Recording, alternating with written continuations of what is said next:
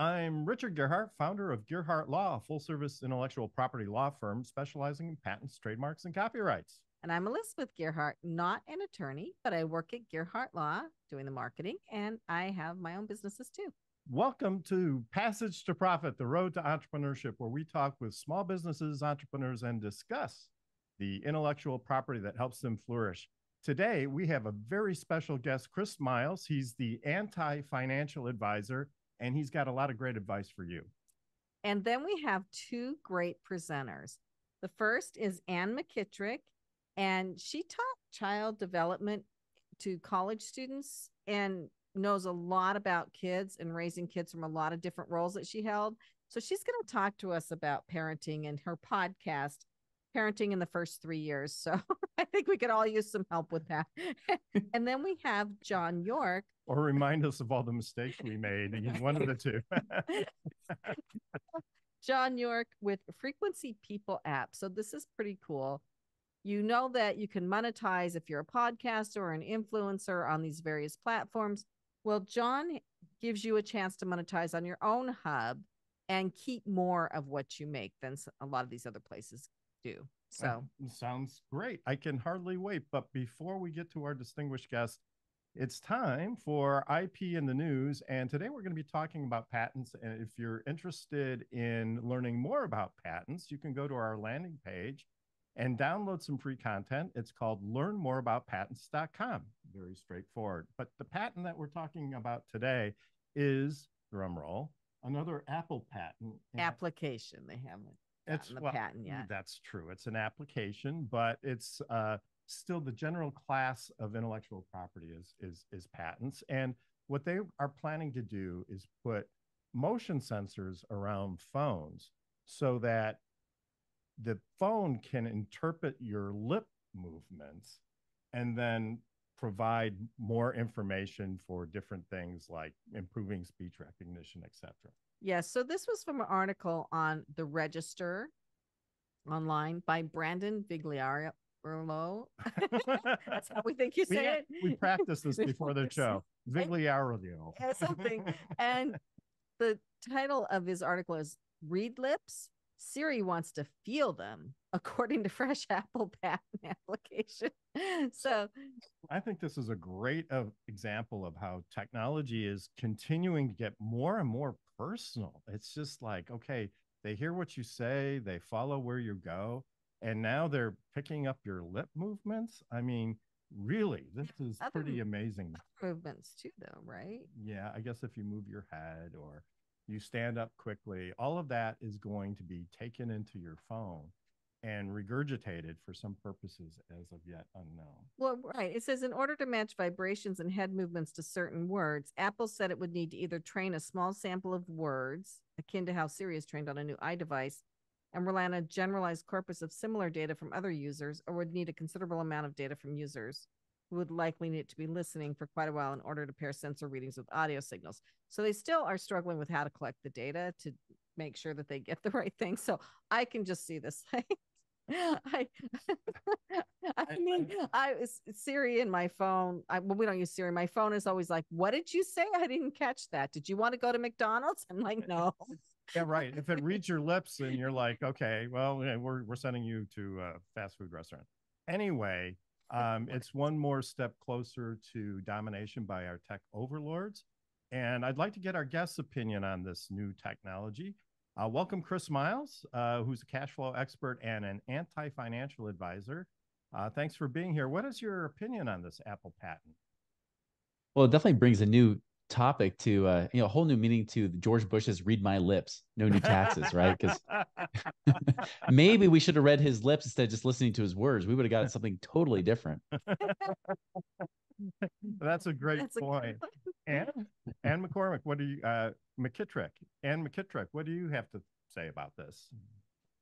There's two things that come to mind when I think about Siri reading lips of someone who's handling the phone. And that is what's going to happen with when your toddler picks up your phone, or even your 12-month-old puts it in their mouth, or, just how babies will take a phone and play with it. And I wonder in their design of this application, if they are taking that into consideration, the difference between the way a child might be playing with the phone versus the way an older person would actually be using the phone. I can just see red flags going off at Apple now. Oh, alert, alert, alert. Child data coming in, right? Right. Yeah.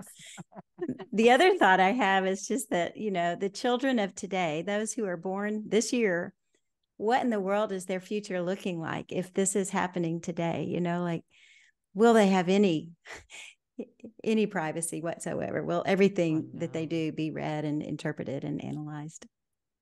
Well, that certainly seems to be the direction we're going. And as Elizabeth often points out, the people who run these companies aren't elected, right? And so, you know, as a population, we don't really have much control over what they don't have a say in who's running this. Yeah. So, John, welcome to the show. What are your thoughts? I go back and forth on this. I mean, we already give up so much of ourselves to technology just out of convenience. So, I mean, they already are, you know, they're already listening to certain things that we say anyway. So, I mean, hey, Siri, you know, how do they know that you're saying, hey, Siri? But I also could see some really good use cases of this. I mean, imagine being in a library or church or somewhere where you're not supposed to be able to speak loud, and you can just word the lips and be able to send a text message to somebody without even having to speak out loud. So I do see the convenient side of it, but it's a little scary as well, knowing the type of information that they're going to be gathering from us.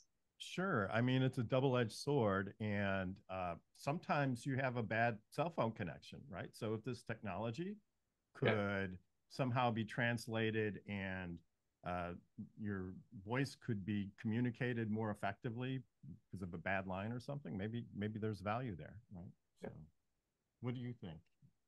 What do I think? I think I can't imagine what's coming down the pike. I'm with Anne. It's like, good heavens, our poor children and grandchildren. And I don't know if this will actually develop into anything. It sounds like it's pretty early days and they haven't thought a lot of things through, and there's a lot more research that needs to be done on it. So who knows? The world may move on to something else. I don't know. Well, I guess only time will tell. So, and if you want to learn more about patents, go to learnmooreaboutpatents.com. and you can get more details about protecting your invention. So I'd like to start the interviews today. We're going to be speaking with Chris Miles. As I mentioned, he's a cash flow expert and he's an anti-financial advisor. So he's a leading authority teaching entrepreneurship and professionals how to get their money working for them today. And he's an author and podcast host of the Money Ripples podcast, and has been featured in U.S. News, CNN, Money, Entrepreneur, On Fire, and Bigger Pockets, and has a proven reputation with his company, Money Ripples, for getting clients fast financial results. So welcome to the show, Chris. Pleasure to have you here. I did have a chance to look at your website and your videos. They're very inspiring, and I certainly recommend that anybody who is interested in learning to manage their money better, you know, check out your website. But why do you call yourself the anti-financial advisor? Oh, pretty much because I think financial advisors suck, if I were to say it pretty bluntly. Good-hearted people, of course, but I used to be one, you know, 20 years ago, and I didn't start out that way. I mean, I was raised like a lot of us were, right? I was raised by good parents, taught me good values. You know, my mom was an artist. She was trained by the same master painter that trained Bob Ross, you know, so she taught me about following your dreams and your passions, while my dad was more the secure job. You know, you get good grades, you get that great job, and then eventually, you know, your life is happily ever after, right?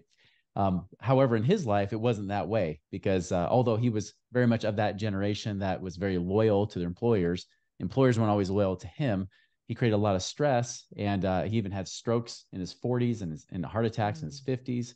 And he thought that work would literally kill him. And when it came to money, he was always teaching about things like, you know, we can't afford this. Money doesn't grow on trees. You know, what do you think I am, made of money? You know, very much that Depression era mentality. And that influenced me to the point where I said, you know, I want something different. And so when I went to college, I was going to become a business consultant. But I figured if I was going to do that, I should have real life business experience. So I actually, with one class to go before I got my bachelor's, I said, before I go get my MBA, let's get some real life experience so I can kind of build my resume more before I get out of college. So I took a sabbatical, and I ended up looking for some business to start. I wasn't sure what that was. But the first one that came up months later that intrigued me was a financial advisor. I didn't know they would take anybody off the street that basically could pass the test with 70% and didn't have a criminal record. I didn't realize that it was that easy to become a financial advisor. Wow. But I did it and did that for several years. Loved being an entrepreneur, loved being on my own and having that, control my time and my freedom and things like that. But what shocked me was when my dad called me up and said, Chris, when are you going to advise me? Which was interesting because the tables had turned because he was always the one giving me advice of spend nothing, be a tightwad, which he really was. He would steal, little salt and pepper shakers from Chinese restaurants that they didn't give him good enough service, that kind of thing, right? Well, I would just say, I mean, I grew up with my parents were the same way. They were depression era parents. And they were always very concerned about scarcity and always worried about the next financial crisis.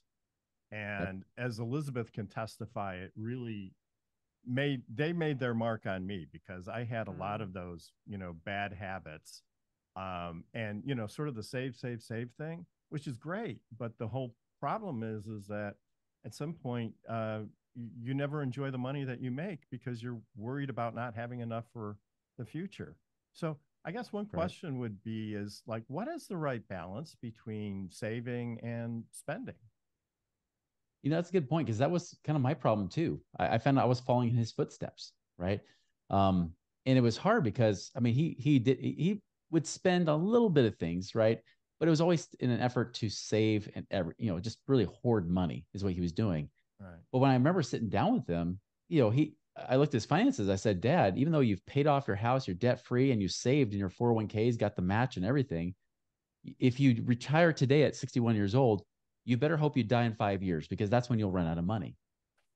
Wow. And he said, well, what do I do? And I said, well, you did everything right. I don't know because I can't give you any more advice than what you did. This is what we teach as financial advisors. And I found out that I was on that same path, right? I was trying to save everything, spend nothing. I was turning off the AC in the summertime, turning off the heat in the winter, so that my family hated me, and all in an effort to try to save and accumulate all this money to hopefully retire someday. And it became an epiphany to me because I realized that it wasn't just me. My clients were in the same position. Even the retired ones still worried about running out of money. And then even financial advisors. This is where it really got me was all the financial advisors should have it figured out. None of them were financially free off of the actual investments they did. They were all making money off the commissions, but not the investments. Mm-hmm. And that woke me up. And you're right. You got to find that balance between spending and saving, right? So what do you do if you're not saving? Then how do you plan for the future, right? So it's about stewardship is really what it's about, right? Is the savers understand that someone who's in saver mentality, they're usually in scarcity. When you have scarcity, when you're always feeling like there's never enough, there's always lack, right? You can never save enough. You can never pay off your debt fast enough, which is that saver mentality. Think of Dave Ramsey. That is the ultimate scarcity bondage mentality with it being a saver. If you have that mentality, what will happen is that you'll never have enough. You will never be free financially. On the flip side, we all know as spenders, it's always easy come, easy go. You're always having to hustle to get more money to then spend it. You're also in scarcity. You never have freedom. The truth is in the middle. It's a steward. A steward takes the best of a spender and a saver and puts it into one because money is meant to be used. But money is meant to be used not just to hoard it and to squirrel it away like you're waiting for winter, but instead it's meant to be used to create more with it. It's meant to be used to improve and to multiply it, to use it to help bless and edify more people's lives. That's the real purpose of money, because the truth is we come with nothing and we die with nothing, right? Everything in between stewardship. Even if you think you can be buried with your money, no one cares. Nobody's going to put on your tombstone how much you're worth. Nobody's going to say you were worth $2.3 million. Shoot. And you're a loving husband and father. No one cares, right? And even the Egyptians. Signs above our graves, but I guess not. That's probably not going to work out. I want to ask you. So first of all, I felt for a long time that money is energy. And as long as you have your personal energy, you can always get more money somehow. So money flows through the world as energy, really, because the symbols we use to represent it don't really mean anything if there isn't something behind it, and not even gold. It's our personal energy. But the other thing that I saw on this list of questions that we could ask you that our assistant prepared was, what are some alternative investments? Like, what are some things that people wouldn't think of that would help them? And I know that you're a big one on passive income and real estate and stuff. So what are some other investments that people can do? Yeah, that's where you have to bridge the gap, right? You have to get yourself out of that accumulation mindset where you're trying to hoard and store away money and then hopefully live on less than the interest. And instead of how to get that money flowing, right? That's why they call it cash flow. Is how do we get that money flowing and moving? Anything that flows brings life. Blood flows, you live. Water flows, there's life. Money flows, there can also be life too. And so what I realized is after I was a financial advisor, realized it wasn't working, I quit. I vowed never to go back. I was going to be a mortgage broker and teach ballroom dancing on the side. A little known fact, I was one of the nation's top amateur ballroom dancers at the time. Oh, congratulations. And so that was going to be my thing. But while I was doing that, I was learning from other people. And you mentioned like real estate investing is an alternative investment, right? Most people think that you should just be throwing money in the stock market in mutual funds or your Fidelity 401k or whatever it might be. The problem is it just has not worked. It's been proven not to work. In fact, even Fidelity came out with their statistics. Less than 1% of their 401k clients have over $1 million. And even if you have $1 million, a financial advisor will only say, pull off 3%. That's $30,000 a year, which you just can't live on, right? So the success rate is very, very low. It's really if you look at it, it's like less than 0.5%. If anybody had that, think of any business owner. If they had out of their star reviews, they had a really one out of 200 gave them a 5-star review, you would probably not do business with them. That's what it's like with financial advising. So when I started doing the alternative path, this is what got me to be able to retire when I was 28 years old after leaving being a financial advisor, was doing things that are outside of what financial advisors offer you, because they can only offer mutual funds and insurances. That's it. That's all they're licensed to do. And I know I was one of them. This is what you can do instead, though. You can do alternative investments. So like real estate investing, but not like the stuff in your backyard. I'm not saying just buy a property at random. There are companies out there called turnkey real estate companies, for example, where you can buy a property anywhere across the country. Because I live in the western half of the United States. Properties out here are horrible. They're bad rentals out here. But if I go to the Midwest or Southeast, I can find a property where I can easily make at least a 10% rate of return on just the cash that I put into the property, not including any appreciation or tax benefits or anything else, just by getting my money to work for me there. So turnkey real estate means that a company finds the property for you. It's already rent ready. They do all the property management for you. Everything's done for you. You're hands off on that property. So Chris, though, that's just one. Those sound like great ideas, but it takes money to invest in real estate, right? You have to have like, I don't know, $50,000 or $75,000, right, to put into a real estate. Generally, at least 30 or 40,000. Yeah. Right. But I would say this is that most people, if they don't have at least $100,000, I wouldn't be investing in these things anyways. You should be right now, especially with the recession, really, it's looming around the corner. We all know it. Even though they all say it's over, we're in the clear, we all know that there's something else coming, right? Something hasn't added up with what the government's been saying. So that being said, you should have more cash reserves sitting on the side that you don't invest. That would be a safer way to go. A wise stewardship of your money is to keep at least minimum 6 to 12 months of your monthly expenses. Then so as an entrepreneur, though, how can you do that? So like this show is directed toward entrepreneurism. So you need money to make money. We all know that. And as an entrepreneur, you take a big risk because you're spending money and you're hoping you'll get the payback soon. So how does entrepreneurism fit into your strategy? Well, let's question that. Like, does it really take money to make money? Because it is easy from the investing perspective. It's an easy way to do it. But think about it. We were all at one point broke students. We had no money. How did we ever make money? We did it because this is the key thing I learned before I became, financially free, where I was able to retire when I was 28, is that the real principle here is that dollars follow value, right? Dollars follow the value that you create for another individual or group of people. So, right now we're on the show. We got John, we've got Ann here. We got all of us here to create value for this audience. Why? Because we know that when we give value, often value comes back in some form or another, right? It's that karma. When you go and try to give people what they want, try to give them something that serves them, it solves a problem in such a way that they want to exchange money for that service or for that option, whatever it might be. That's when you make more money. When I learned that, and even though I was a financial advisor, I did not understand that. I just thought it took money to make money. But when I understand that was value creation is where the real economic engine is, especially when you're a business owner, when you figure that out, everything becomes formulaic. Everything becomes very predictable and easy. That is how you create money. Then, of course, and here's the key thing too with businesses, and this is the name of the show, right? Talking about passage to profits. The one thing that most business owners make a mistake doing is that they keep, quote unquote, reinvesting into their business, right? They take their cash, put it back in. If you're always reinvesting all of your money back in your business, you are not a profitable business because you're just spending money.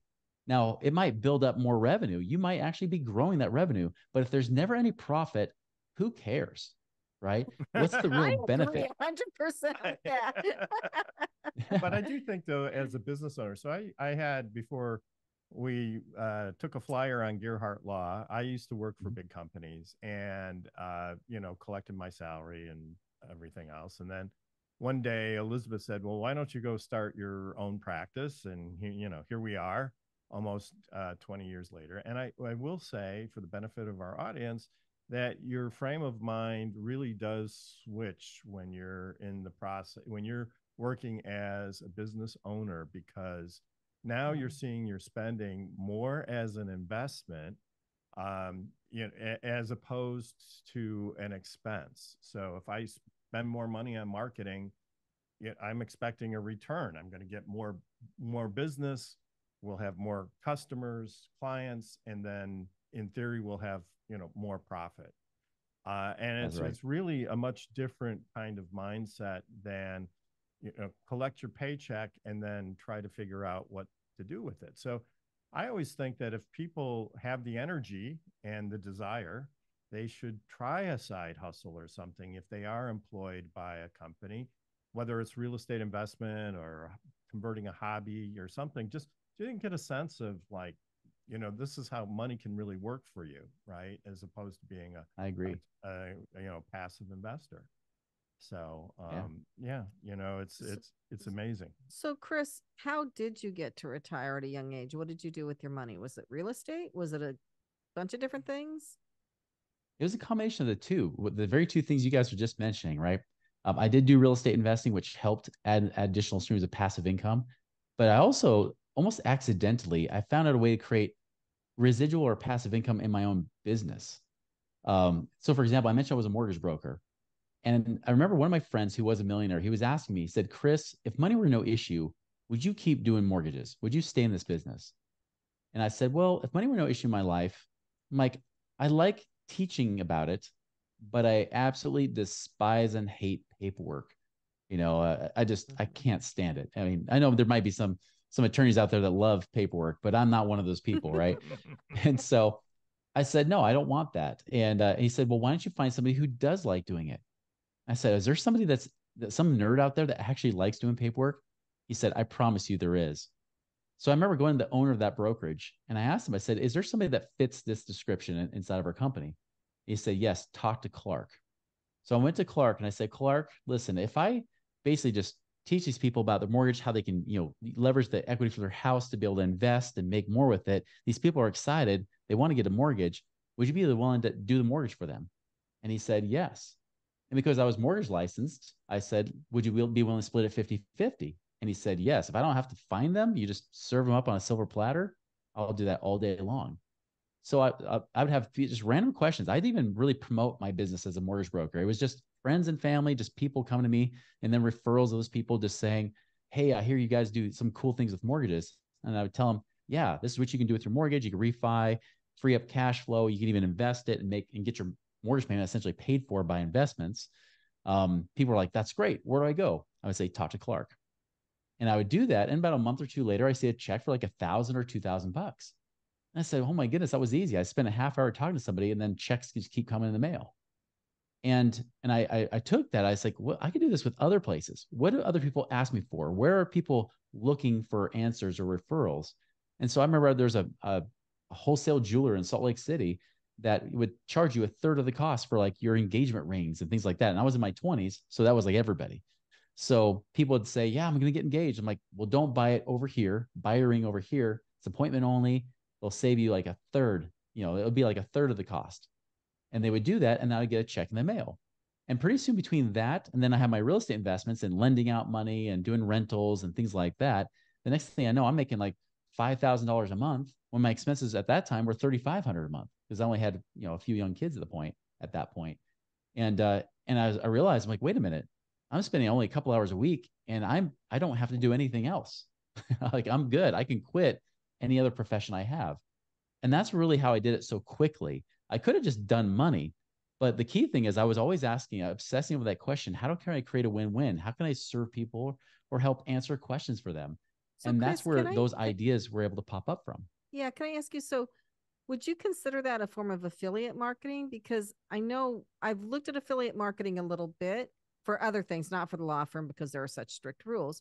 But with affiliate marketing, don't you have people's links on your website, and if people buy it by going to your website and finding them, you get some money for it?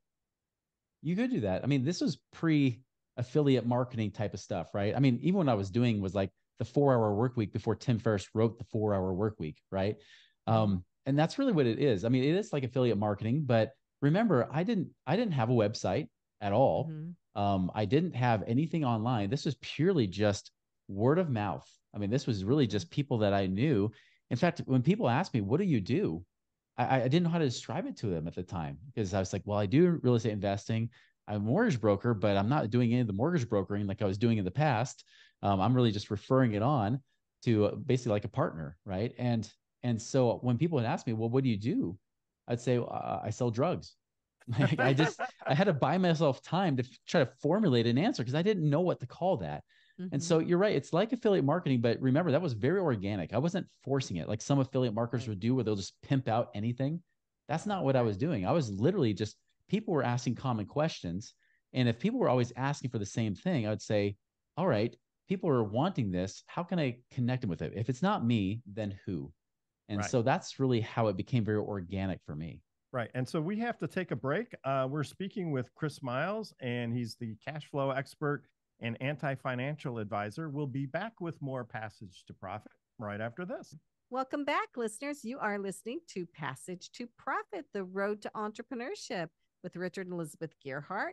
And our guest today, Chris Miles, the cash flow expert and anti-financial advisor.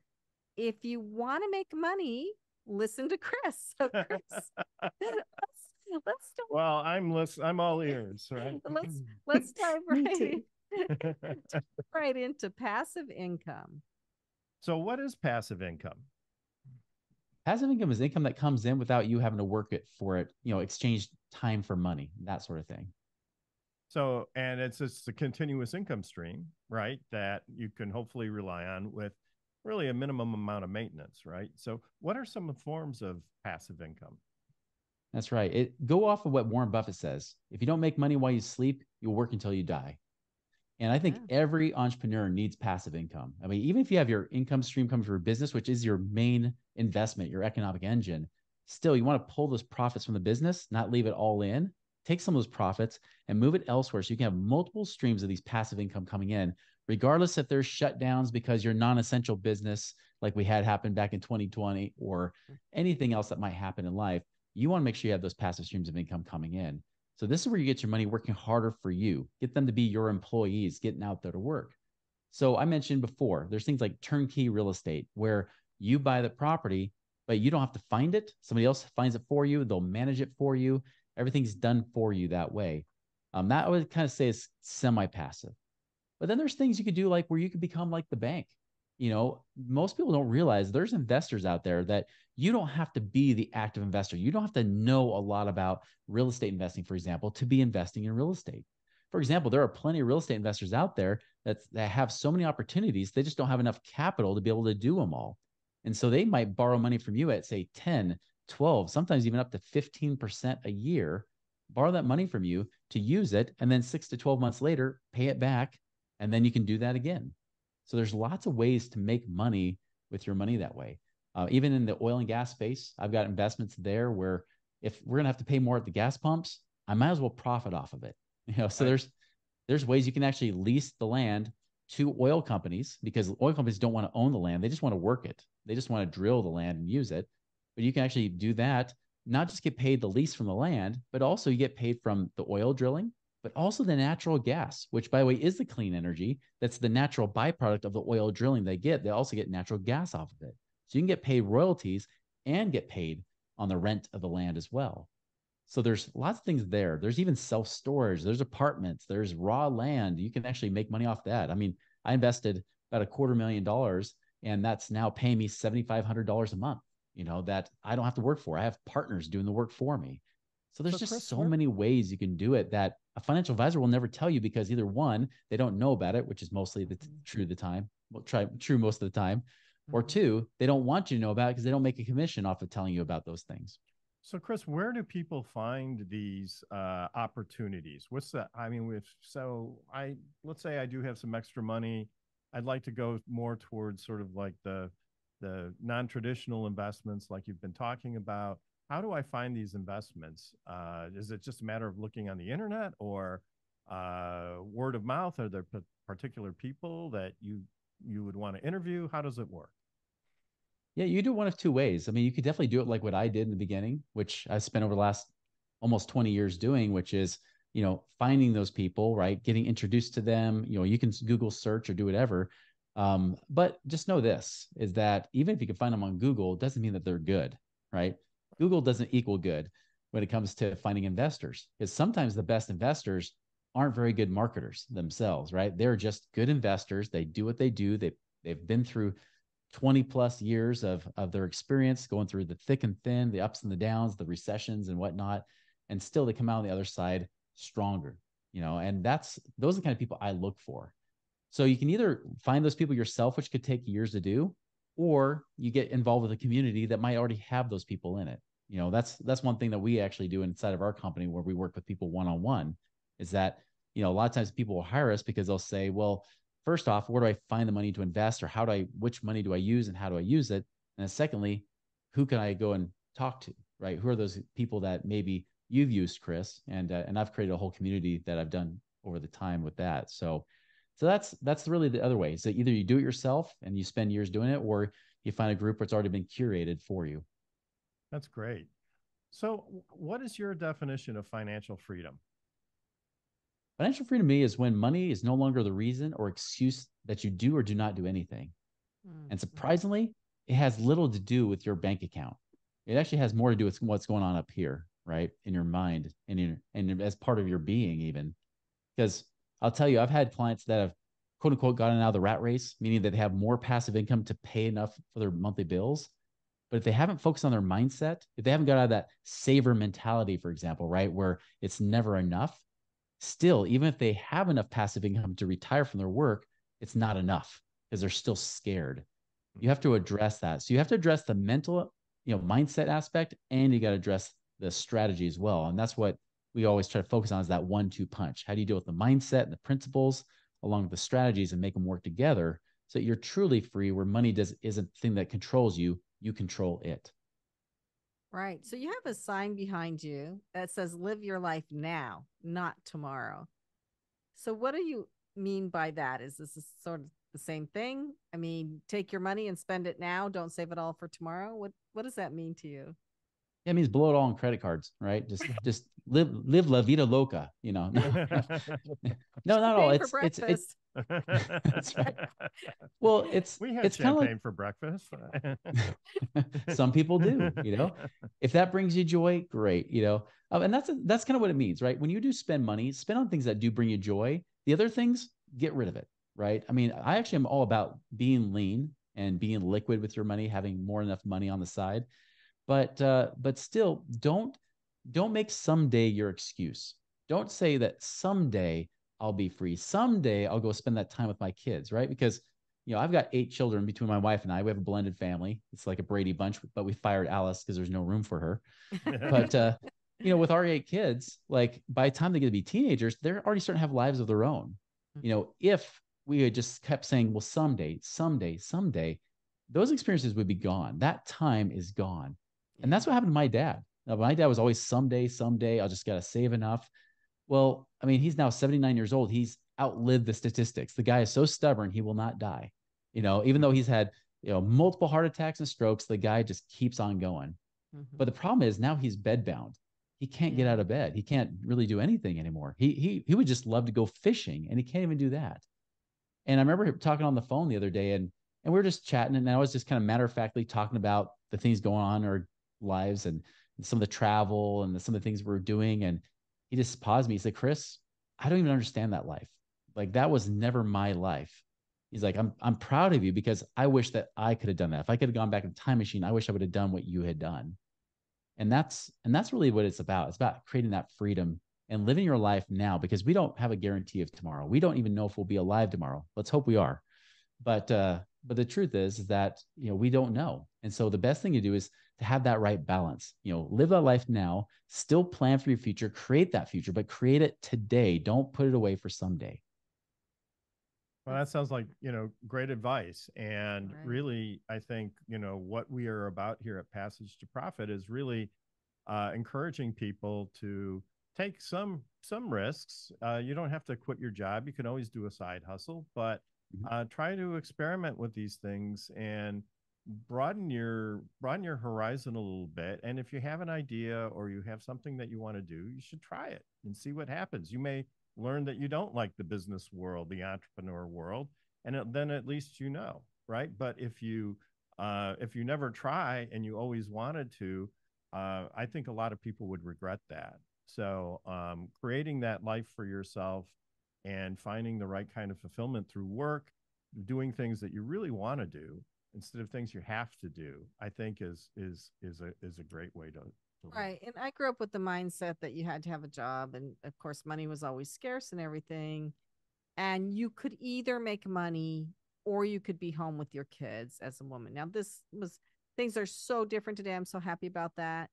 But the fact of the matter is you can be home with your kids and make money at the same time. And that is so important, because I'm not saying you have to homeschool your children. You can do that if you want, but just to be there when they get home from school or help with their school activities or whatever, but also make money at the same time. I think that is the best way to live a life if you can do that.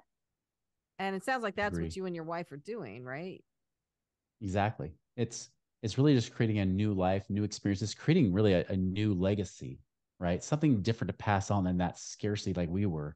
I mean, I was a latchkey kid, right? I was the Generation X that was ignored, that parents did have that battle between, do I have a career or do I take care of my kids? But it was more the me generation, and now that's not the case. There's a lot of us that said, no, we don't want that. Now, we don't want to helicopter parent our kids necessarily, right? But we do want to be able to give them a better opportunity to be able to choose the life that they want to choose. That's and I think that's a really positive development. And one of the few benefits of the COVID pandemic has been now the realization that people can work from home more. And there are certainly advantages and disadvantages to that. That gives people now flexibility to be at home and around family and still, do meaningful work. And so I think, at least that's one positive that's come from it. Totally agree. Turning back to investments, I just wanted to ask, how do you know if this investment is a good investment or not? So, how, you talk about getting involved in a turnkey real estate deal. How do you vet that? How do you make sure that is what kind of diligence do you do to make sure that is a good investment for you? Well, the first thing is, if you're asking the question, is this a good investment? Then the answer is no, because it means you're not comfortable enough. You don't know enough at that point, right? So that's a great question to ask. Other question to ask too is really just, like you said, like really understanding, you mentioned like, is there risk or not? There's always risk. Never let anybody tell you it's risk-free. If so, that's when they're probably just selling you, not really giving you a good offering. But that being said, I like controlling my risk, because just as a business owner, right? The reason I invest in my business and not in the stock market, why would I invest in somebody else's business like Tesla or Apple when I would invest in my own and control that rate of return? Same thing here is that I like to control my risk. So even like if I get a rental, for example, and I have somebody else manage it for me, well, somebody else managing it for me actually lessens my risk, because I'm a horrible property manager. I'd rather have the professional do that. But that being said, they better be good. And so you have to research them, check out reviews on that company as well. Like I said, sometimes these companies provide them for you, But it's not always a bad idea to look at that. Look at worst case scenarios. What possibly could go wrong? I always look at what's the absolute worst case. I know that, if I have a rental, for example, there's could be maintenance issues. Are there ways to minimize that? Yes. I have a home inspection report at the beginning. Can I make sure the home inspection is good and solid so that it's rent ready and I have to do all the repairs right when I get in? Can I also make sure that there's good tenants, which again comes back to a good property manager?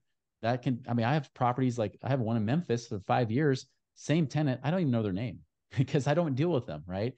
But I love the fact they keep paying. I have another property in North Carolina near Fort Bragg, great property. Same thing, I don't even know if there's the same renter or not, because again, they just do such a good job. It minimizes my risk, so in fact, I don't even worry about, people worry about the recession, about the values tanking. I don't worry about that because for me, it's all about the profit inside those properties, right? Do I have enough cash flow coming in beyond the mortgage payments and the property management fees and everything else that still covers my payment and then some?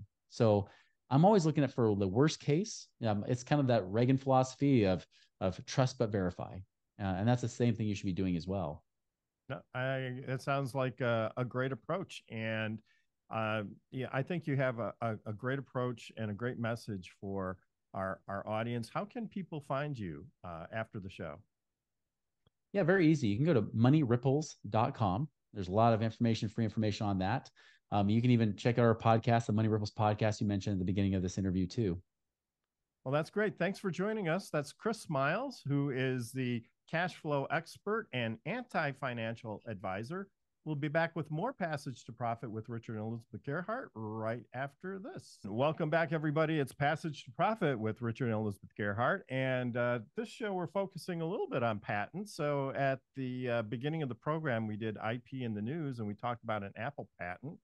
And if you're interested in learning more about patents, go to our landing page at learnmoreaboutpatents.com. We've got free content for you to download there. Very informative information about patents. And if you need intellectual property for your business, I definitely recommend that you check it out. And you can contact Richard for a free consultation. And you can contact me for a free consultation.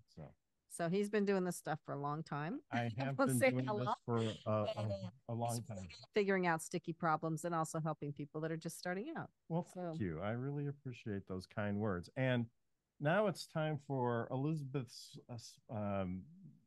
segment, and she's going to be talking about the project she's working on. Elizabeth's segment. All right. So, as I said at the beginning of the show, I do marketing at Gearhart Law. So we had a milestone, something that has never happened for us before. We're very pleased at. We hired a company called Firm Pilot, and they use artificial intelligence to help us with our website search engine optimization and to help us with blogs, which of course then I have to go through and make sure that everything's right. Because if you're using artificial intelligence for stuff like this, you know that you always have to go fix it. Anyway, they managed with one of our blogs particularly to get us a snippet on Google. So I had no idea what a snippet was. It sounds painful, but it's really a good thing. So if you're a snippet is if somebody's searching on Google, and a lot of times you'll see a box come up if you ask a question, and in that box will be your question. For instance, it was like, what is consumer products patent? And there'll be like some answers to it. And then the website of the place that gave the answer. So we got one of those, first time ever. Yay. Woo. So thank you, Firm Pilot AI. Gearhart Law and triumph. I guess so. If you type in consumer product patent, you'll see our little snippet there. And so hopefully there's even more information about patents there. But what about you? What's been going on with your projects? So I have a couple of projects. I guess I'll talk about Jersey Podcats first. So I have a podcast called the Jersey Podcats podcast with Danielle Woolley, where we interview people and we talk about cats, issues with cats. Right now it's a big thing because it's summertime and there are bazillion kittens and all sorts of things, and rescues and fostering and all sorts of stuff. So we talk about everything cats and the funny, strange things they do, which are pretty much endless with cats. and we, as I said, we have other people come on the show. So we're having a good time with that. So that's a podcast anywhere you find your podcasts. And that's the Jersey Podcats Podcast. Yes, the Jersey. Okay. Say that real fast. And what is like jerseypodcasts.com? Do you have a Yes, jerseypodcast.com. We have a website that I'll send you everywhere. So my main project, though, besides Gearhart Law, is Blue Streak Directory. It's a online directory, video directory of B2B businesses. So I've been building the website for a while. The landing page should be done by the time this comes out. What it is every B2B business owner should have a 30-second pitch, right?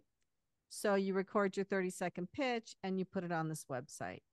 And I encourage people to have a strong tagline, and I'll have categories. I'm starting out with business coaches and marketing agencies or marketing people, because over COVID, I did longer interviews with people for the precursor to this, which was called Fireside. And what I found was the people that are most willing or eager to do this are going to be the business coaches and the marketing people, because they understand the importance of video. And so I'm starting to build it again, but during COVID, I used long video. This is going to be 30-second video, short video, 30 seconds to a minute. So short video.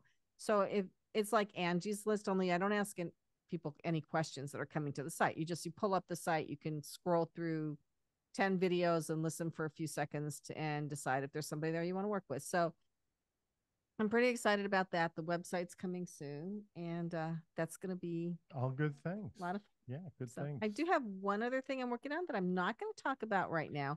It's a purely fun project, but I do think it can give me some income. So passive income, maybe. Passive income. So I'm going to keep it under wraps. Well, I'm going to keep it under wraps till I do the launch. So okay. Big secret. So now we get to move on to our other two presenters. So our next one is Ann McKitrick, and I'm excited to hear what she has to say, because I'm supposed to be a grandma, and knock on wood, if everything goes well, and I'll probably need some of this advice for that.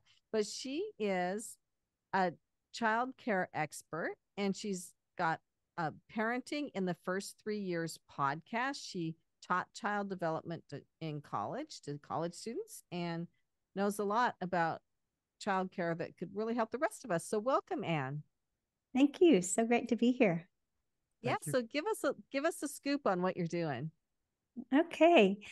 Well, I'm in the third half of my life and doing this career as an entrepreneur after many years of working with teachers of young children, training them to be teachers, and also working with young children and their parents in a variety of different capacities. And but the bottom line is I really love little kids, and I love explaining them to people. And so whether that's a teacher I'm explaining it to, or to a parent, I love to just watch their eyes open wide and say, oh, that's why that's happening, and that's why it's triggering me in this way, and just love to problem solve with them. And so when I resigned from my job here at a local university here in Houston area, I started a website of a catalog of courses for early childhood teachers. They are the online courses, the continuing ed development that they need each year. And so I kind of jumped into this whole entrepreneur thing 2 feet first, and learned as I went along. And so I've loved to hear all of the things that you've said, because it's been very much my experience, and I'd love to talk more about that. But then, so I had this website with these courses. It's called Texas Childcare Training. And then my daughter and we were going to start a mommy blog. And this was about 8 years ago, and mommy blogs were a thing. And she was going to try to monetize it. She had just had a baby, and it was just going to be kind of something we did together, sort of parallel paths, but I was going to support her in it. And she did a beautiful job. She created this sweet little website called Nurtured Noggins, and she wrote some beautiful blogs. She's an educator herself, and with lots of insight, did a great job. After a couple of years, she said, Mom, it's really hard to make money doing this, and I'm kind of not wanting to do it anymore. So I went out, and I said, amen, sister, I get you. But, I loved the name Nurtured Noggins. And I said, I'm just going to hang on to that URL. And so I let her website sit there and be ignored for about a year and a half. Came time to pay the URL fee. I thought, I'll just go look and see what's going on. Well, she had gone viral and was getting tens of thousands of clicks every month on a blog post entitled How to Play with Your 0 to 3 month old. And then the next most popular, how do you play with your 3 to 6 month old? Next one, activities for 6 to 9 month olds. And I just thought, well, golly, I think there's a bunch of new parents out there that really are not quite sure what to do with their babies. And that's what I love. And so I just kind of pivoted my attention over towards Nurture Noggins, rebuilt the site, and I've tried a lot of different ways to communicate this passion and this understanding to people through, blogs and videos, and now my podcast, and now I've got some other things going on. So that's kind of in a nutshell what I do and how it came about. Wow. How do you play with the 0 to 3 month old? Now I'm asking myself, I wonder if I did the right things. Maybe the video games were a little early, right? And I need to figure that out because my wife is expecting, and we're doing October, so I will be going to that website. Congratulations. Well, a 0 to 3 month old, they're calling this the fourth trimester. This is really when the baby's getting used to the world around them. And so there's not a lot of play happening. Mostly it's just being responsive to any cue that they give you. Lots of face-to-face contact, letting them see you, smell you, all of those things, and just making sure that they are cared for and seen and responded to. Responsiveness is the big word for that period of time. But anything, you can go read that blog post. She's got great ideas, taking a walk outside, doing swings and things like that, just to stimulate their various things in their brain. What about years ago, the knowledge, you should play classical music for your new baby all the time, and then they'll be better at math. What do you think about that? I don't think there's a thing in the world wrong with playing classical music for your baby. I think it's very, very good for the brain. Not all the time, but every now and again. I think it's a really great thing.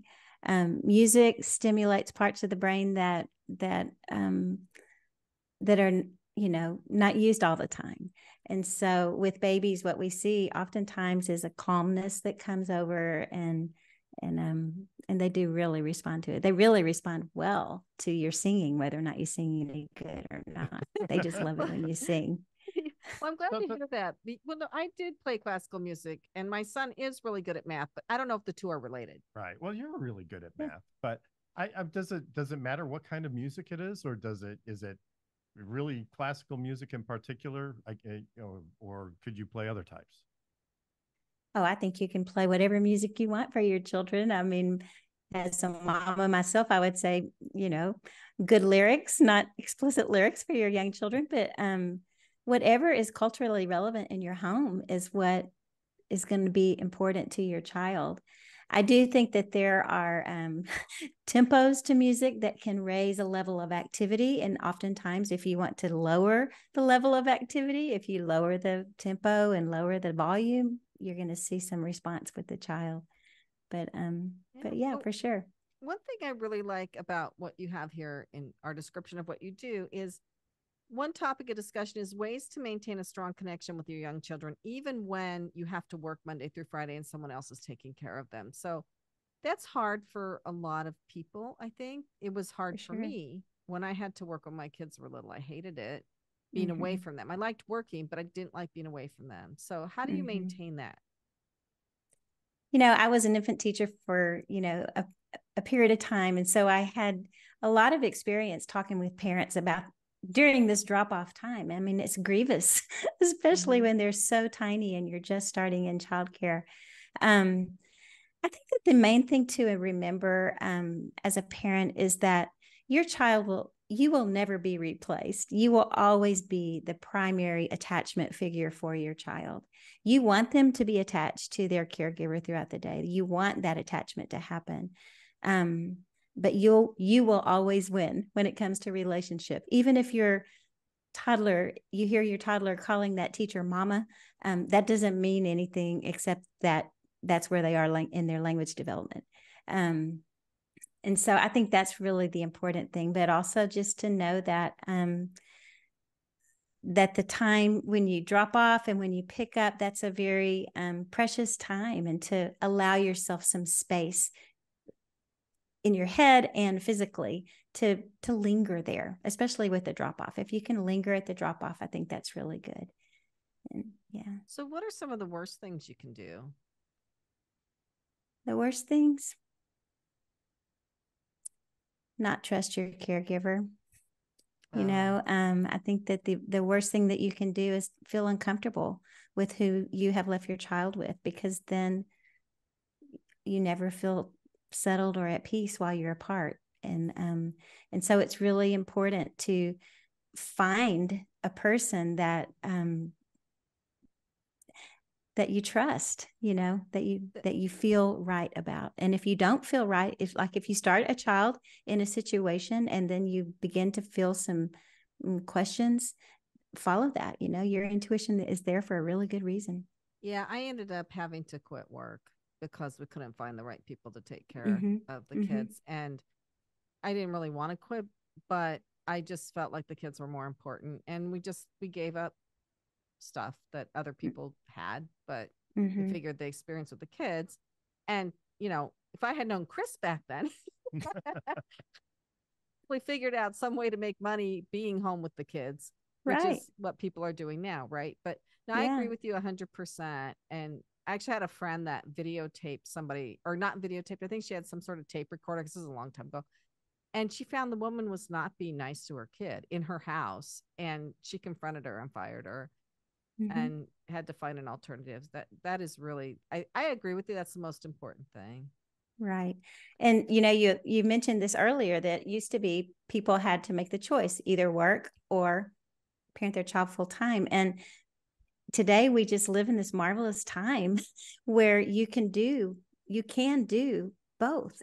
You can work from home and have your child at home. Maybe you have somebody that comes in and, cares for them, but you are together. You can take a break and go nurse your baby, or, do all of the things that you want to do with your child and not be separated like that.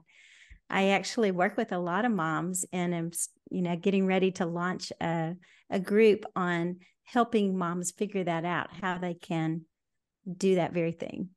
Well, that brings us right to Chris. Chris, do you have any comments or questions? Yeah, a question that's come up in my head is, we always hear those wives' tales over the years, right? What's a common myth that young mothers are getting maybe from their own moms that isn't necessarily true?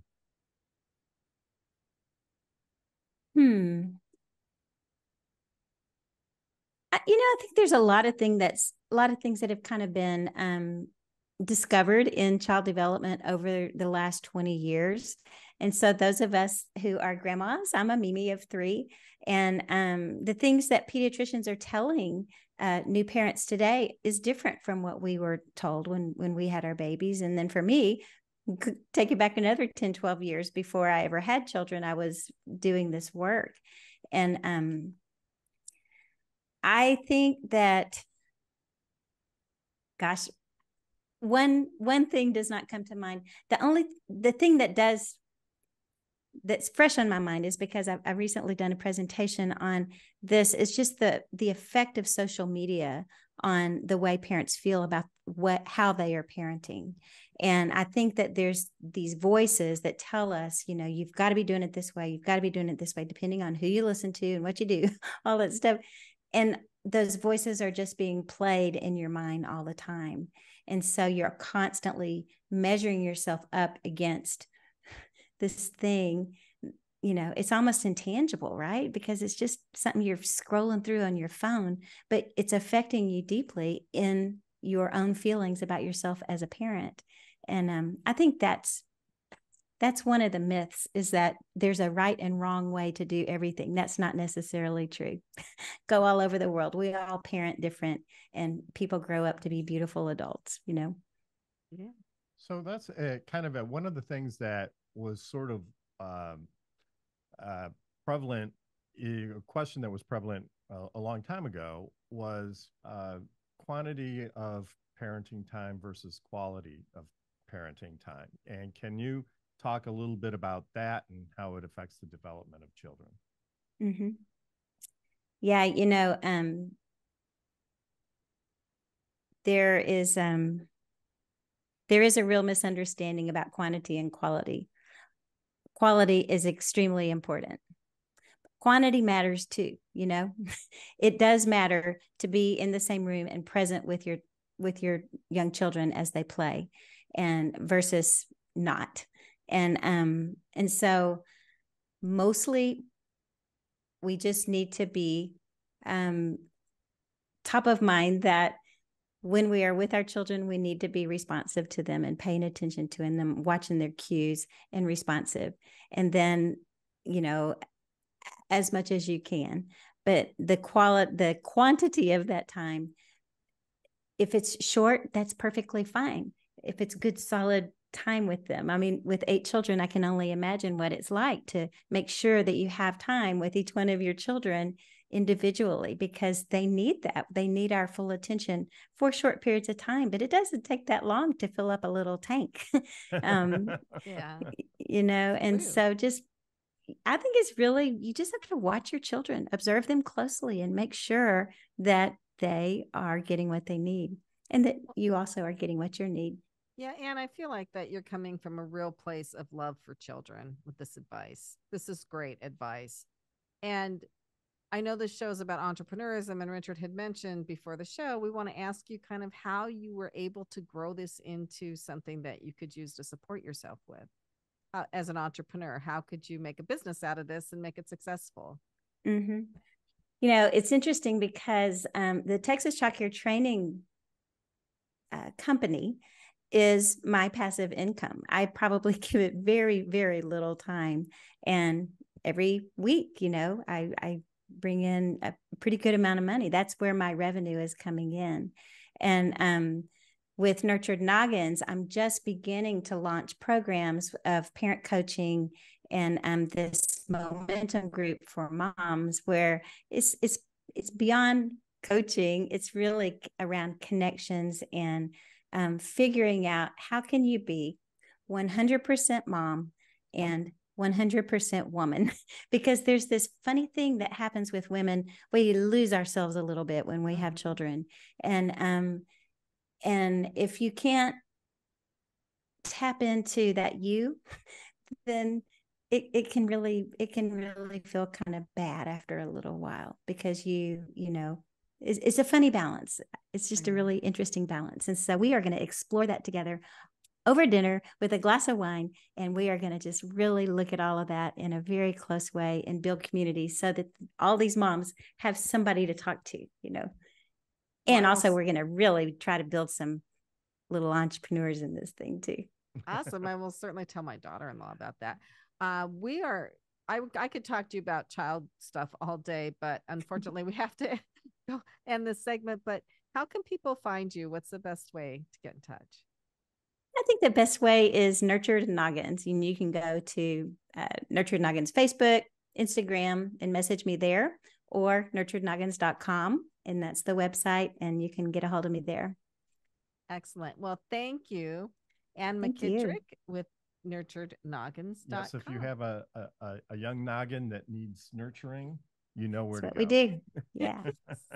So now we're on to something a little different, but I don't know, along the same lines with this passive income. This kind of seems like the passive income show. So we have John York with Frequency People app, and he is helping people monetize on their own hubs, like podcasters, influencers.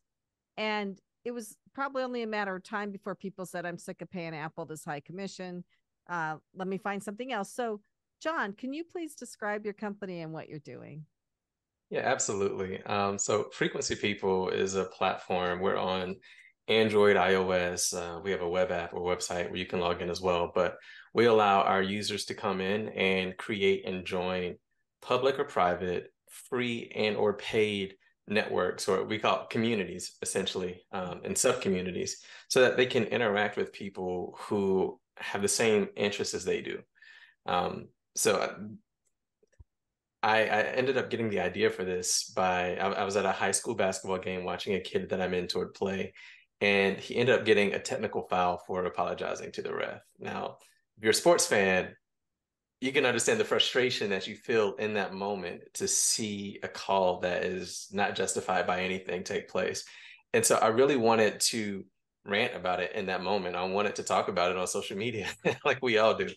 And I realized after pulling my phone out and starting to type my message that nobody who followed me would actually was at that game. And so even if I did put the message out there, nobody would fully understand what I was feeling in that moment.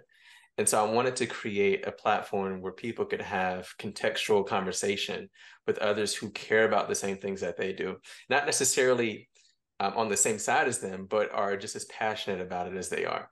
And so that was the genesis of the company. And as time went on, we realized, hey, this is an opportunity that we have right now, because we're looking at how social media, what it's doing, how it's taking place, the lack of trust that's coming in, the lack of control that people have as well. And so we wanted to turn this platform into something that goes beyond sports, but goes into all of areas of interest for podcasters, influencers, brands, and organizations. And they could come in there, create their communities, and we have sub-communities as well, so they can break it out, and really engage with their users, their followers, their consumers at a much more intimate level by going deeper than a comment and tapping into the conversation. And so we've built this platform that allows users to do that. But on the control side, now we allow you to basically have your own version of our app, but it's hosted in our app, so that you can build your own ecosystem and have a social media platform hosted inside of our app that's geared towards the way that you actually want to interact and engage on social media. So we're all about just control and power and giving it back to the people. No, that's really great. So, for example, if you had a high school soccer team, you could have all of the parents and the kids create a community for that, and then maybe when they're at the games, something happens, or people can comment, back and forth. Maybe even if the coach signs up, you can start, telling the coach how to coach the game. But you can have that community of people who have similar interests. Is that basically the idea, right? Absolutely. Yeah, you can have that community of people, but then you can have sub-communities underneath it. So to your example, every team could have a higher level community, and all of the parents and their kids could be in there. But then they could have sub-communities, one for the parents specifically, one for their kids specifically and the coaches, and another one just for that coaching staff. And they don't have really any interaction, but they're all hosted underneath the umbrella of their overarching one. So we allow you to have that control at the level that makes sense for you. And I mean, we all interact based off of the similarities that we have. We're on the show together talking about entrepreneurship because we have a passion and a similarity for what's going on. Our goal is to replicate that in the social space and allow there to be more engaging conversations that take place. Excellent. Chris, did you have a question or comment? Yeah, I think this is very trending, because the last few years we've seen that social media companies, it's harder and harder to trust them, right? Because if you try to have a Facebook group set up, for example, to do this, what if all of a sudden they change the rules? What if they start charging for Facebook? What if they shut down that community because they didn't like something that was said, or, and then you have to go through that whole runaround? I say this is a big answer. So I guess my question for you is, do you see this as being like a solution to kind of get people more in control away from social media, where they have that ability to control their own group? Yeah, I do. Of course, we have our policies where we're not going to allow, hate groups and things like that. We're not going to allow that. But I mean, if you have an opinion that may not be popular, but it's not, illegal or anything like that, or immoral, go on there and have your conversation with your people. Our goal is not to control your voice, right? We want you to have your voice, to speak your voice, and to speak it with other people who care about the same things that you, or at least passionate about the same things that you are. We don't want to replicate what's been done in the past with other social media platforms. There is a level of protection that, of course, we're constantly thinking through to ensure that our users are safe and protected and nothing illicit or explicit is taking place in there. But as much as possible, our goal is to put the control and the power back into your hands. So these platforms are completely independent of Facebook or Instagram or any other platforms that are popular. Is there any kind of way to connect with the larger groups, or is like a Facebook group or something like that, or are you focused just on the members in your community and the technology works only for them? So right now our technology is within our platform. So if you want to bring let's say you have a Facebook community, you got 1,000 people. The hardest thing to do is to get people to move to a new platform and to ask them to do it, right? We're trying to make that easier for people. So if you have their email addresses, you can actually send us that information and we can bulk load them in to kind of ease that process a little bit. So all you have to do is you can send us even a custom email. We'll send a custom email out on your behalf to your people to say, hey, you already have an account created. I just need you to click on the link and you're already in there. And so it'll take them directly to your network, to your community, and they're immediately in there. But again, our goal is to, we can't really have that control if we're fully integrated with these other technologies, right? And so you would have to come over to our platform, and we're doing all that we can to make it as easy as possible. You have a dedicated link that you can share anywhere, and anybody can click on it, and it'll again take them directly to your platform, to your community. Or if you have their information, you can send it to us and we'll actually upload it all in there, create the accounts for them using their email address and temporary password. All they have to do is actually just click on the link and log in. Well, I can really see the value of this because, for instance, for the Jersey Podcats, we have a private Facebook group because there are so many people out there that are so nasty about cats and animals in general, et cetera, that we didn't want to just open it up to the whole Facebook community. So but we do have, when you were talking about people who have differing views on things, we do have one episode that we do repeatedly every so often that people just love, and it's cats versus dogs. And we have people come on and talk about why cats are better, why dogs are better. And it just reminded me of that when you were talking about people could have opposing views. And be in a safe place to share. Absolutely. I'll say a few things on that. First, I grew up, my parents bought us 2 cats, and those cats continue to replicate. To where we had 13 cats at one time. Yeah, we had 13. And so at this point, I'm all catted out. So now I just stick to my standard poodle, Monty, and he does it for us. But to that point, though, one of the things that we also provide is, again, it's all about control. We want you to be able to control the moderation of your platform, of your community as well. And so whereas these other tools, that moderation takes place at the higher level platform, like the owners, like Mark Zuckerberg and his team, we allow you to use our AI technology, and you can actually set a moderation threshold for your particular community. And so if it hits a threshold, it'll be flagged. And if it goes beyond another threshold, then it'll be automatically blocked on your behalf. So you don't even have to worry about that. You can always go back and review the messages. But again, it's control for us. We want to make sure that you have control. Well, that would make it a lot easier to grow the platform, quite honestly, because like growing this private Facebook group is kind of hard. But if it was on a platform like yours, I think it'd be easier to grow because you would have that moderation factor. So you could let everybody in, and then it would block out the ones that were bad.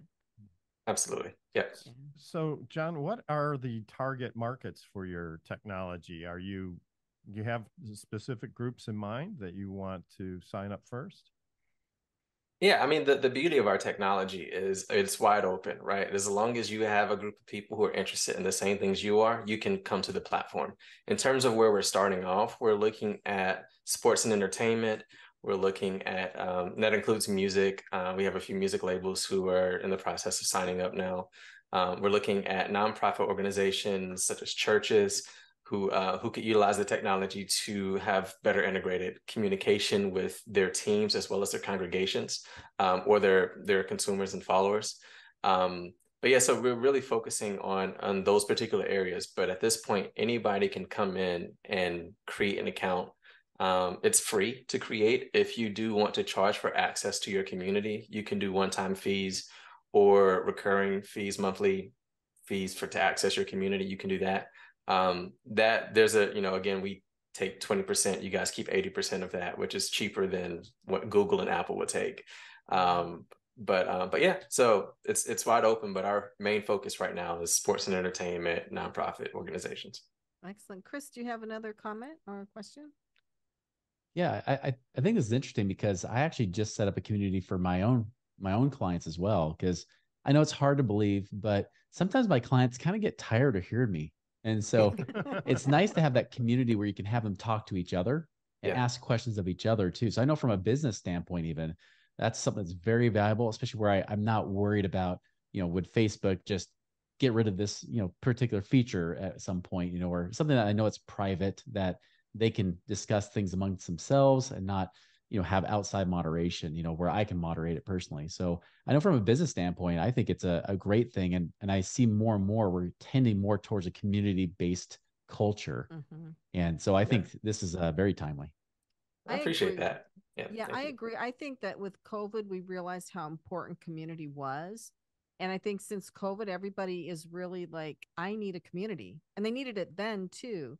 But I think it really brought us back to remembering that. And this is right on target with that. Yeah, I mean, one of the advantages of technology now is that if you want to be part of a community because you have special interests, it is generally easier now to find communities, people who share those interests. Before, you kind of had to stumble across them, right? Or you had to just kind of stumble across people who were excited about the same things that you're excited. But now I think the technology and the culture is evolving so that these things are a lot more accessible, and I think it's a great thing. So kudos to John. So John, where can people find out more about the Frequency People app? Yeah, you can head to our website, frequencypeople.com. We're on Instagram, Facebook, Twitter. Our handle is @frequencypeople, and then my personal handle, if you have any particular individual questions you want to ask, there is @John C. York. Excellent. Well, thank you. Listeners, you are listening to Passage to Profit, The Road to Entrepreneurship with Richard and Elizabeth Gearhart. Our special guest today, Chris Miles. We are coming to the end of our show. We're not quite done yet, so don't go away. But this has just been a fabulous show with I just the creativity, the knowledge, the everything. And really, we've been all about passive income today. So that's something everybody wants, right? And if you have missed parts of the show or you want to listen to it again, our podcast will be available tomorrow on all the places that you get your podcasts. And that's Passage to Profit Show. Check us out, and you can take us with you wherever you go. We'll be right back. Ever since I was a kid, my vocabulary score was always top-notch. That was before a lot of words began to change their meaning. Transparency is now a human thing. It refers to your absolute clarity in the expression of all of your knowledge and intentions. I only wish some of my reading lenses could be quite so honest. Platforms were the agendas you would discuss. Now, platforms are the medium you seek out to discuss those agendas. Virtual was a quality we held to when we had to deal with reality. Now the reality is mostly virtual, and we don't have to be. When I was a kid, I always had my head in the clouds, and that's why I could never find anything. Now we store all the important stuff in the cloud, and we keep our heads down here on Earth, where they belong. I'm not so sure the verbal portion of the SAT exam prepared me for all this when I was younger, but I didn't do too badly on the score. I could be transparent and share my score with you, but given what it was, I think we'll just keep that information virtual. Well, it's been an absolutely amazing show. I have been so jazzed by all of the information that I gained today. Everything from passive income and better investing to better parenting to better community. So it's been really educational for me. And now it's time for my favorite part of the show, which is Elizabeth's question. So every week Elizabeth has a question that she asks. Well, that's because you're my favorite person. Oh, thank you. So what is the question today? So I want to ask our guests, what drives you? So I'm going to start with Chris Miles. Chris, what drives you to do what you're doing? Yeah, I get that a lot because people say, well, why are you working? Why are you working when you don't have to? And the thing that drives me is that I realize that our lives are meant more than just to survive, pay bills, just take care of our family and our needs, right? And I remember before I named the company Money Ripples, this is about 11, almost 12 years ago, I was out for a jog trying to come up with a company name. And I went to the vision of the people I'd already helped up to that point. And I remember there was a couple, they were out in North Dakota. They were the husband was a chiropractor. He was working 6 days a week sometimes and had no energy at the end of the week for his family. And when we first met, we started to look at ways to be creative with his finances, and we were able to free up $6,000 a month out of his life. And as a result, he was able to take off the weekends now, right? And the very first thing they bought with that $6,000 was a four-wheeler. And with that four-wheeler, of course, you think, most people would condemn them, right? Judge them, like, how dare you blow that money? But his wife said, no, you don't understand, Chris. Like, that $6,000 on that four-wheeler was the best investment we could have made, because my kids now have their dad back and I have my husband back. He has energy to play with us and to do things with us, so that we're going every weekend riding on that four-wheeler together, creating new memories. And my kids get to see a different example of a father than what they were getting before. And that's when that ripple effect I was starting to see from the family that could create the community across the world. That's why I named the company Money Ripples. And that's what really drives me. It's really about how to liberate people, because I think that if I've been so blessed on this planet, what can I do to be able to create a ripple effect in other people's lives? And that's what keeps me going day in and day out, to keep teaching and keep spreading this message to create more freedom and prosperity for people. Excellent. Wow. So, Ann McKitrick, what drives you? That's such a great question. And as an entrepreneur, you have a lot of ebb and flow, right, in your energy. But what always brings me energy and what drives me is helping people understand how to respond to their kids in a way that will meet their kid where they are, but also to understand why they are responding the way that they are, by understanding themselves and their own development as a parent and their own development as a person, and just all of those things. And so that if we understand why the kid's doing what they're doing and why we're responding the way that we are, then it just makes for a more peaceful existence with one another. And we're not expecting kids to do things that they can't do. And we're not expecting ourselves to be more than we can be as just this human being who's trying to raise these children. And so I love helping moms especially figure this out, because there's such a thing inside of us that happens. And I love helping moms with that. I love doing the work that I do. Yeah, and it takes more than just a good glass of wine to get through it. Yes, it does. It takes a lot. Excellent. So John C. York, what drives you? What motivates you?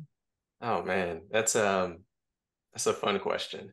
For me, I want to live my life with my hands wide open, not holding on to anything that was meant for me to let go of and put in the world. And I believe that entrepreneurship is something that, is deeply ingrained within me.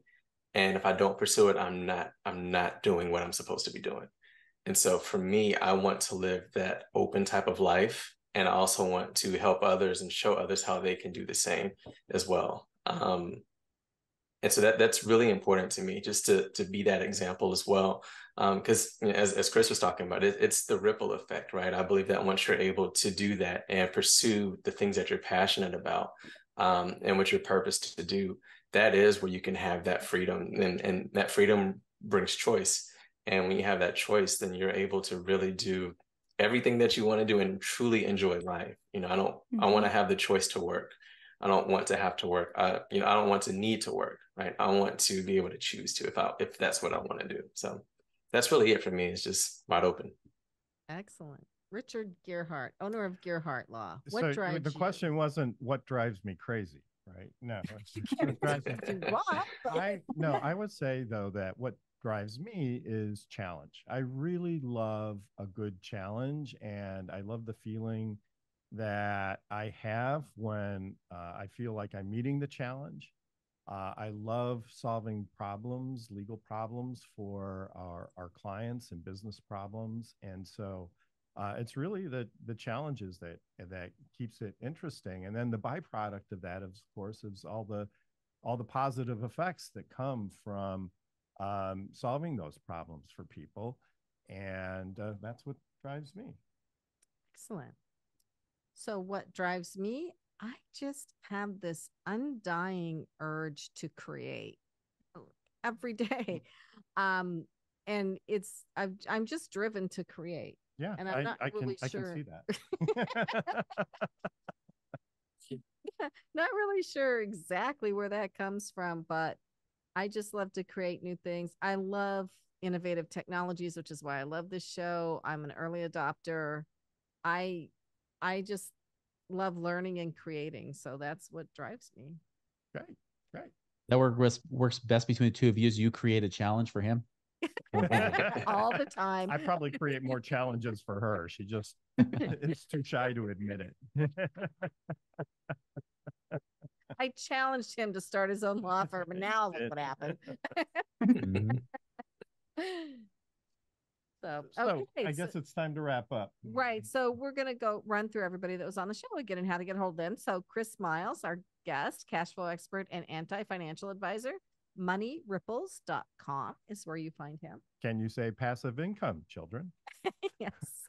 And speaking of children, Ann McKitrick, Nurtured Noggins. You can find her at nurturednoggins.com.